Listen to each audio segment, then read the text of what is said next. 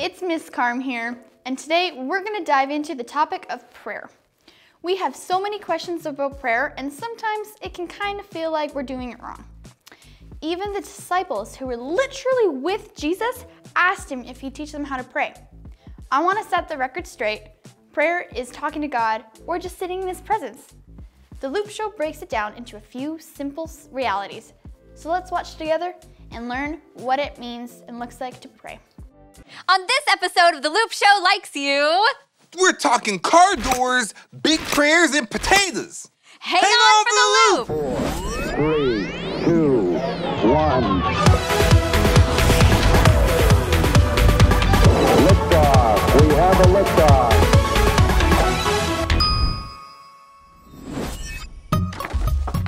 What's up, four-wheelers? What was that? I don't know, I'm trying something new. Hi, I'm Ricky. And I'm Jamie, and this is The Loop Show Likes You. This is your show. We got your postcards, and we made a whole show about it. And we're not just getting postcards. Now we're getting letters and pictures. Look at this. Woo! Thanks, guys. Yeah, these are handmade postcards. Look at this, handmade.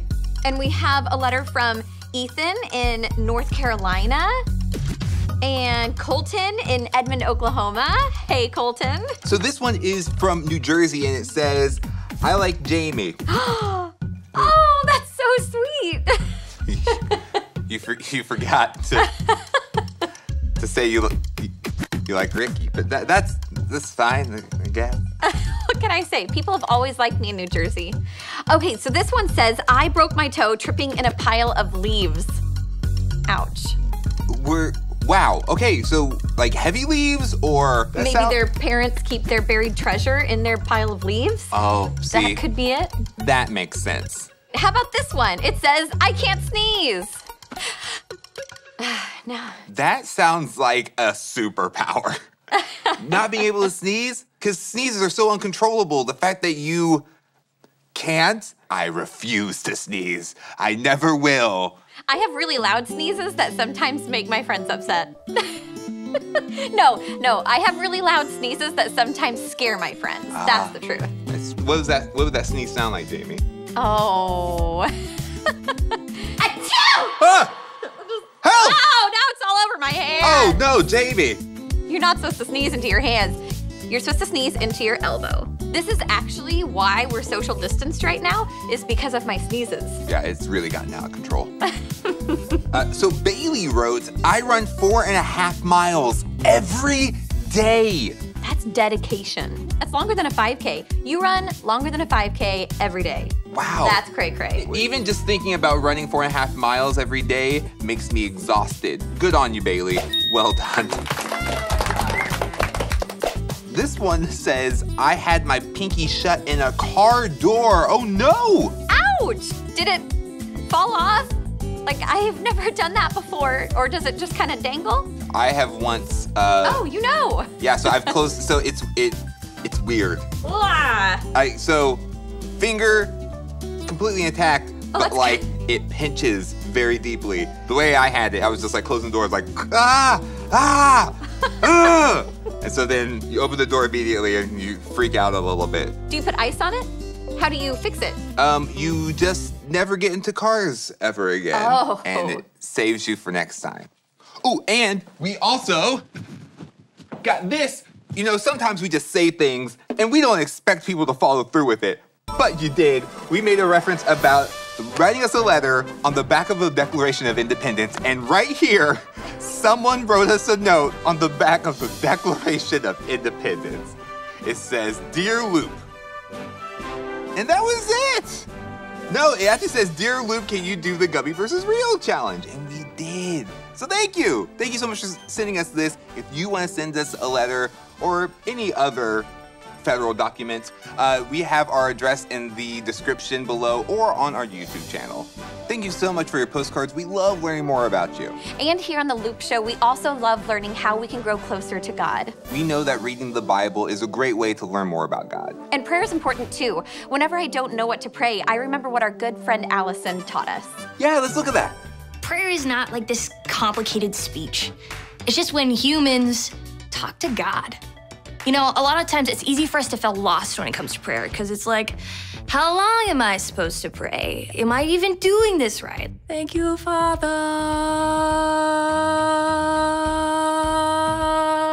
Jesus, yo, homie, it's been a while, but you know, like I still love you. I'm for you, like I'm about you. Like if I open my eyes, like just a little bit, like, you know, like if I peek around when everyone's praying, like does that cancel out everyone else's prayers too? I'm a little worried about that. If I wake up and say amen, is that cool? How long is this thing supposed to be? I said, Jesus, please help my dog, and I've got nothing else. How do I don't know how people go for like 5 minutes. I don't know how people pray for an hour? An hour? How's that possible? And they're not sleeping? Is it amen or like amen? I'm confused. So many questions, and it's easy for us to feel like we're doing it wrong. Maybe you've noticed that Jesus, he just didn't pray occasionally. He had a prayer life. He knew that prayer was a life-changing, life-saving survival skill. He knew that prayer had the power to change things. That is the power to change us and connect us with God. And his friends, they noticed this. One day his disciples are like, Jesus, like you're kind of good at this. You know, how do we pray? Like, would you show us? In Matthew 6, verses 9 through 13, this is what Jesus said. Pray like this. Our Father in heaven, may your name be kept holy. May your kingdom come soon. May your will be done on earth as it is in heaven. Give us today the food we need, and forgive us our sins as we have forgiven those who sin against us. Don't let us yield to temptation, but rescue us from the evil one. Matthew 6, 9 through 13. If you feel like you don't know what to say, or maybe you feel like you're not doing prayer right, try praying a navigational prayer. I want you to think back, up, in, around, forward. Everyone say it with me. Back, I said everyone. Everyone say it with me. Up, in, louder, around, forward. All right, chant it all together. Here we go. Back, up, in, around, forward. Back, up, in, around, forward. Look back. What has God already done in your life that you need to say thank you for? Look up. Remember who God is. He's the creator. He's the one who loves you. Look in. What do you need to ask for forgiveness for? How do you want him to change you? Look around. Who in your life is in need? Look forward. Tell him your hopes. Tell him your dreams. And we're actually gonna get to practice this right here, right now. So here's what I need you to do. I need you to find a space where you can just kind of focus. If it helps you, go ahead, close your eyes. You can pray out loud or you can pray in your head. And when you do, I want you to let these directions help guide your prayers as you talk to God. Look back. What has God done for you? Tell him thank you.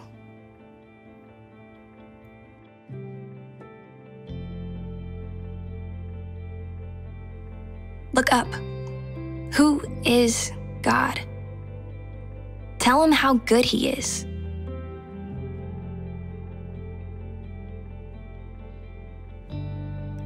Look in.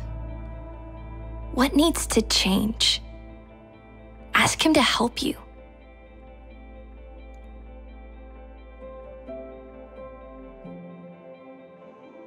Look around. What do the people around you need? Pray for them.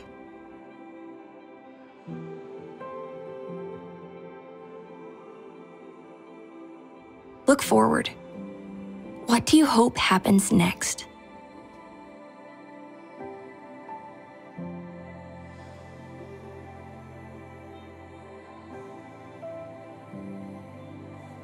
Back, up, in, around, forward.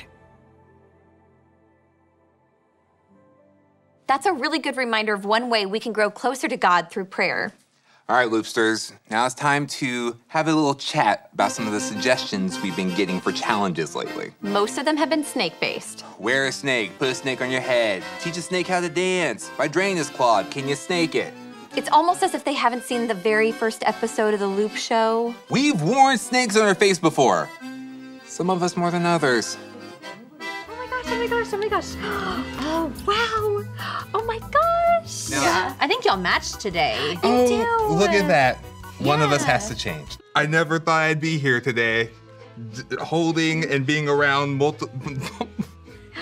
Oh my gosh, she just went right for it. And you were doing so great, Ricky. It is in your glasses. Oh my gosh. This is great. Ricky, you are the man. I'm having so much fun right now. And it dropped significantly. Maybe we should do it again. Maybe we should do worms again. Spin the wheel. Spin the wheel! Wheel cards, wheel cards. It has wheels, it has cards. Cards. Wheel of course. Okay. It says, peel a potato using only your mouth. Huh. Okay. Oh. It's a crazy potato. It's a loose potato. You'll have 2 minutes to peel as much of that potato as possible using only your mouth. Whoever has the most peeled at the end doesn't have to take the big bite. Oh, okay. Well, okay. Go.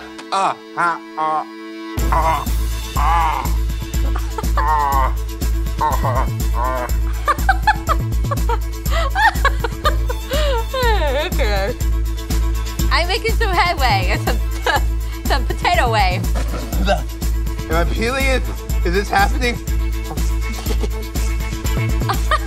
I feel like a lord truck. Did I have something in my teeth? I really want to win! I get exhausted just trying to balance the tail. What if we tie? Oh, yeah. Gross. Disgusting. I feel so silly when I spit it. It's like making potato confetti. Does not feel great. I can't believe I'm doing this. Is that how they used to peel potatoes before they invented the potato peeler? My ancestors must have, because I'm doing really good. Huh? Stop. Oh. Oh, goodness gee. What? I'm embarrassed about how well I did. That is a big piece of potato spit hanging out of your mouth. Excuse me. Sorry. Jamie, you did an amazing job. How even? I can't tell who actually did better, though. It looks like you did good, too. I don't know. You seem to have clearer lines, and I definitely have way more. I tried to treat it like a corn on the cob. This is so much faster than using a potato peel. So now the loser has to eat the other person's potato. Is that? I think that you would just have to take a bite out of your own. Is that it? Is that the big bite? No. Okay, moment of truth. Judges who remember that, effort was put in, technique. Yay! I did it! I won! I'm the best peeler of the potato with my mouth. Good job, Jamie. Well, here we go. Go, Ricky, go. Oh, no! Ow! Did you break a tooth? Oh my gosh, this is the texture of potatoes? It's like biting into an apple. I didn't know potatoes were just like this. That is not what I was expecting at all. Come on, Loopsters. That looked like a medium bite to me. What do you think? Yeah. Medium? Yeah? I think he needs to take a big bite. Woo! Oh. It sounded like a carrot. That's a big bite. Yay! Whoever you are who came up with this challenge, this is definitely one of the craziest challenges we've ever done. So, thank you. I really liked it. A genuine thank you. Okay, you know what time it is. We like your challenges, but we also really like your big questions. So, your question is, what do we do in our free time besides read the Bible and pray? Let's take a look.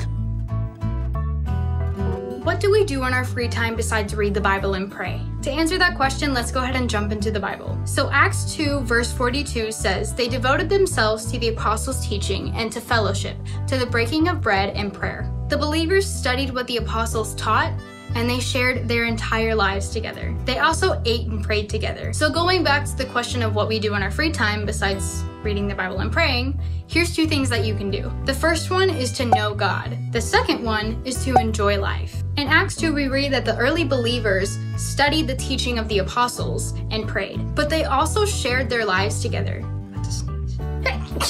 Excuse me. So there's a lot to learn about who God is by participating in the world around you. The Bible calls this shared life a fellowship. So the question is, how do we share our lives together during this year where we can't really be around together, we have to social distance, and it's hard to have community? Maybe you used to see your friends at school every single day and now it's completely different. So here's some tips. First, we thank God for letting us have the tools and the technology to meet digitally instead of not even meeting at all. Second, we have to recognize that it always takes work.